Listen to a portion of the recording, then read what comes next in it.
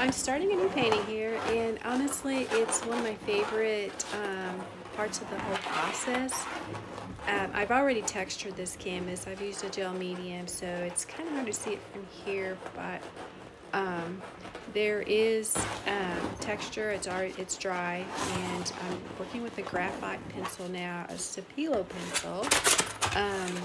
Just basically just getting over that fear of that blank canvas. Just start making marks. I have so many different ways that I start paintings. It really doesn't matter. You can start however way. You could be gluing paper on. You can start with color. I typically will start with black and white. I've sprayed here. You can see some of the graphite starting to run. I love that. Starting in with some just black paint, a brand new brush I've got there, so I'm having fun with that. It's not really soft, and some of my brushes I'm really hard on them, so the bristles get kind of rough after a while. But this is a brand new soft brush. Having fun with it. That's a little azo yellow. That's a golden color, and I love it.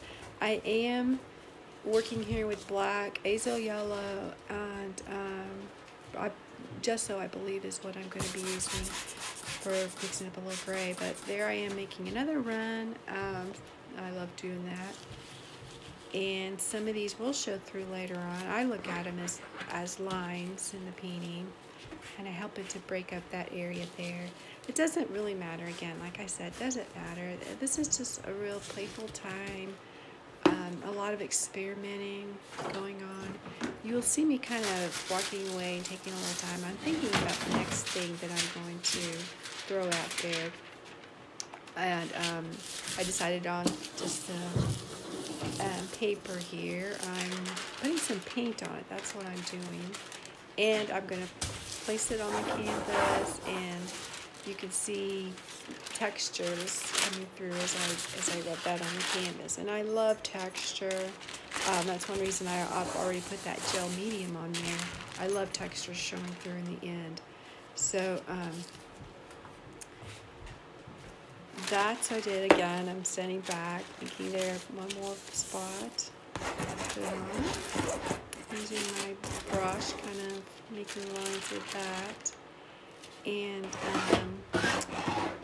kind of defining there. I've worked on this painting now a few more times after this, and that line that I just drew through there actually becomes a defining line later on as I start exploring and looking for the composition. That actually helps. So here I am using some Portrait Pink. It's a Nova color, and it was the next thing that popped into my head, and I thought, no, I won't use that. I'm taping this. That's not going to be right. And then I thought, no, I'm going to just be real about this. This is what I do. It came to my mind, so I'm putting it on there. It may not work. It may not look right, but later on, it ends up being some of the paint that shows through some of the layers. I have been really working on trying to create this painting in my mind that is mostly just grays and yellows, and that is what this painting continues to be an exploration of. So adding a little bit more black, standing back, thinking, what am I going to do next? So using a roll of paper towels to pull back some of the paint on those runs, which I love the way it leaves that rawness in the canvas. And that's a hard one for me. Sometimes I just want to leave areas like that.